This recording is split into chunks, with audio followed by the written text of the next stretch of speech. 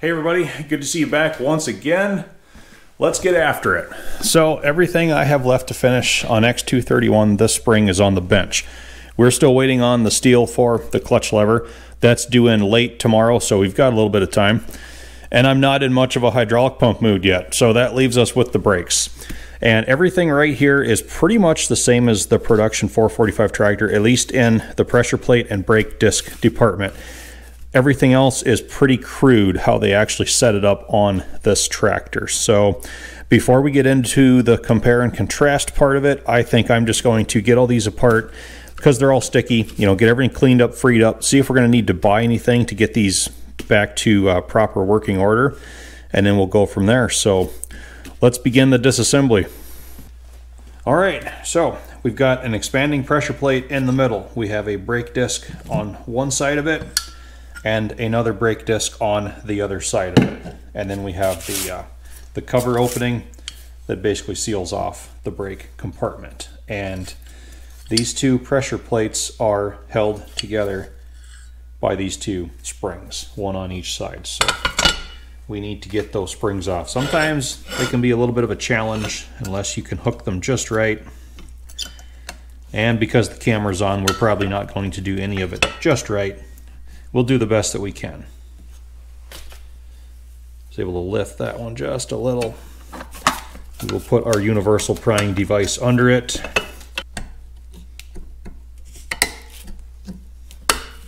There. Should be able to roll it off. The first one's always the toughest one to do. There we are. The second one gets a lot easier because now we can hinge that plate up, get some of the pressure off of it, and pretty much roll it right off the side. All right, so we can then hinge these apart. We have 4 large ball bearings on the inside. These are all 7/8 inch diameter, just like the production tractors are. So we can take the springs off of the other plate. And we're held together by these 2 links and the clevis in the center. So the first thing I'm going to do is just remove this cotter pin and the main pivot, take that clevis off of there, and then evaluate whether or not I even need to take the 2 links off of the pressure plates. I might be able to leave all those intact if everything looks good. All right, pin out.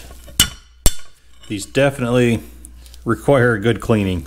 All these pivots are so rusty and stuck.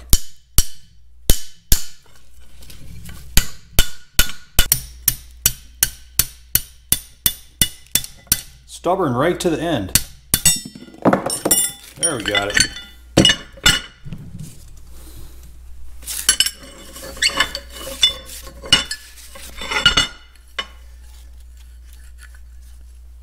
Those seem just fine though. No troubles there at all, so I think I can clean those well enough. And pretty simple, I just carried out all the same steps to the pieces for the other side. So before we can go much further, I need to get all this stuff cleaned up so we can really see what we're looking at. So catch back up with y'all in a bit. And just finished with the final piece. So everything here cleaned up pretty well, and hardware is all good. Clevises were in good condition. You want to pay special attention to the threads inside of them, because if the gem nut on the pull rod ever loosened up, it would start pulling the threads out of them. These are in very good condition. Rest of the hardware is good. Our standoff spacers, which are a very prototype design, we'll get into that in a bit. Those are good. Brake discs. Okay, so 3 of the 4 were just about like this. I'm assuming they started out about a 1/2 inch thick. If so, 3 of the 4 had about a 1/16 of an inch worn off of them, max. But this one right here, you can see this friction on the inside. It's pretty close to giving up. So being that we had wear on all 4 of them, I decided just to order up 4 new brake discs. They will be here next week sometime. So once again, broken record, I know we can't do all the brakes to completion today, but we can get all this stuff ready just to drop into the chassis. The pressure plates are not bad. The ones on this side looked like brand new, very little wear. The ones, this is the right side right here. The ones on the right had a little bit more wear, you can see from the dark shadows, but still, they are not too bad. I did rough them all up, give them a fresh checkered surface finish. That helps the new shoes to wear in a little bit better. Got that one done, as well as the outer plates as well. And the ball ramps all looked really good in them, so we don't have any grooves or any catches that we have to worry about there. And the ball bearings that go in there also were all in very good shape. So let's just tell you what, throw these pressure plate or actuator assemblies, as the manual calls them, together. I'll show you quickly how they work, and we'll move on from there. So both of these plates are machined essentially the same. So the 4 balls drop into the pockets, but you will see the pockets are rounded on this end, but they are tapered on the other end, and that acts as like a cam ramp, okay? So when these are put together properly, those cam ramps actually oppose one another, and you have the 2 pull rods come together in the center like that. Brake pedal pulls on those, and when these rods are pulled in this direction, you get a twisting action that spreads the plates. Like that. You see how those ball bearings want to roll up the tapered sides of those pockets, and when these links are pulled, that forces these 2 plates apart, and there's a brake disc on this side and a brake disc on the other side, and it just applies pressure to those discs between the outer cover and the inner bull pinion bearing plate. And because each brake disc splines directly to the outer end of each bull pinion, that is how those pressure plates stop one bull pinion or the other, which in turn stops one axle or the other, or both at the same time. Pretty simple system, really. And when I'm putting these together, I'll coat the pockets and the ball bearings with this. This is Motorcraft. This is the XG3A silicone brake, caliper grease, and dielectric compound. We used this stuff all the time at the Ford dealer to put behind the brake shoes on drum brakes where they ride against the backing plate. Also for disc brake caliper pins. It resists moisture, keeps the rust down, lubricates, and also is made to operate in dirty, dusty environments and not really absorb that dust very much. I mean, it's about as good as you can get, really. So there's always been a debate whether or not you want to put these ball bearings in absolutely dry, because regular grease is going to attract dust, or put something on them. I just choose to go this route here because I've got plenty of experience with it and always had good results in the past. And whenever possible, load some new springs on there, especially if the old ones are, 40, 50 years old or cannot be determined. So, yep, liking how that's working right there. And just like during disassembly, the first spring goes a lot easier than the second one, but we've got them hooked on both sides. So at this point, we can bring both of the pull links together. We can pin the clevis on as well. And I put some regular grease on this pin. I like having these pivots lubricated somewhat. Really makes a difference in how well these brakes work if everything moves freely. So we can also put these cotter pins in with a permanent bend as well, because we won't need to take these pieces back apart. Okay, everybody, it is compare and contrast time. So I'll load the whole middle of the bench full of the production pieces. All right, right there. So the first thing we'll look at are these cover plates. And the prototype ones, you can see, are flat on the outside, and they've got that recess cut into the center. This one is the same as well.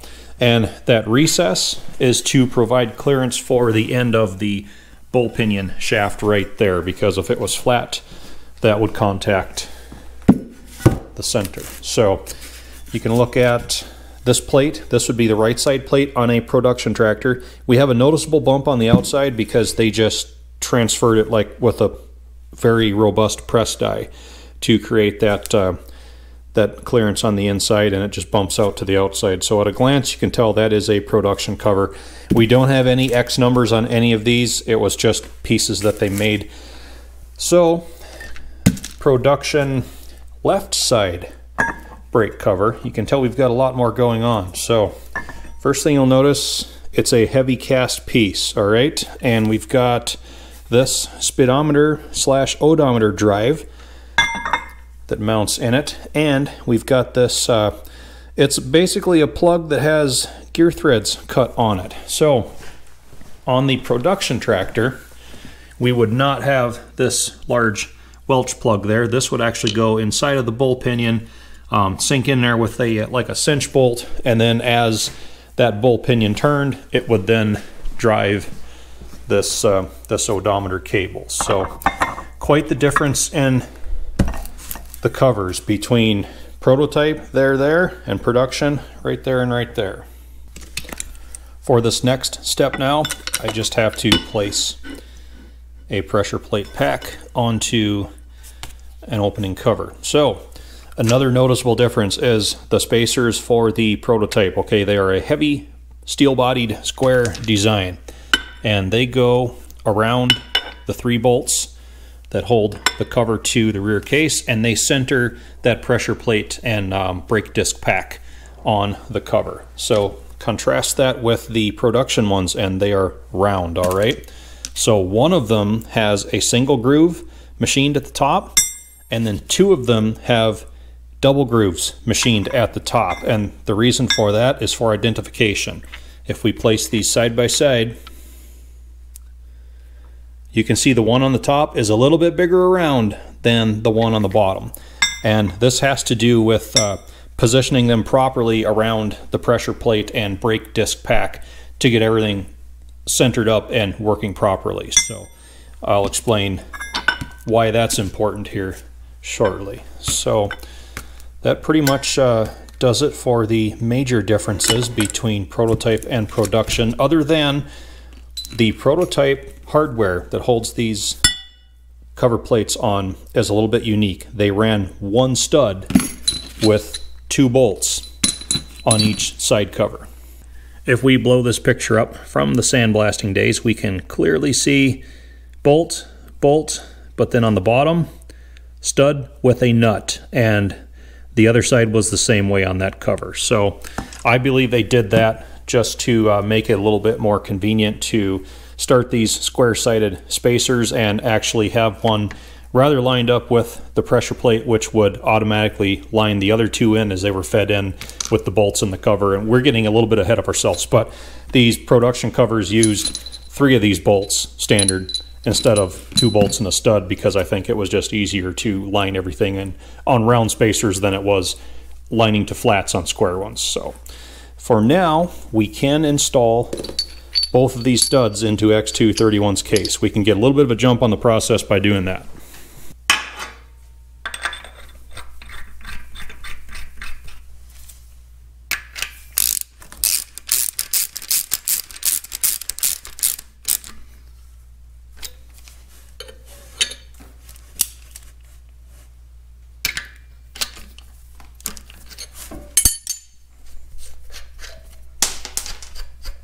We dropped one.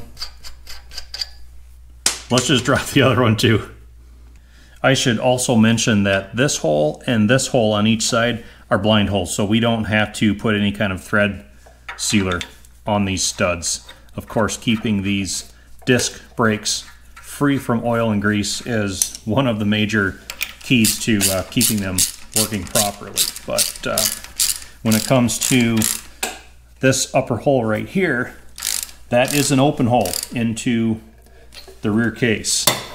Get you off the pole here, I can show you all. So we also have to be careful. All right, see the light in there from the flashlight? And that is the bull gear right behind that. So we do have to watch the bolt length on this one to make sure we don't come all the way in and hit the edge of that gear. That is one of the critical parts of this job here. So I'll peel the jam nut off of this one as soon as I free up the other hand, and we'll move on. All right, so the reason why I believe they went with a single stud at the bottom for the prototype has to do, again, with these square spacers.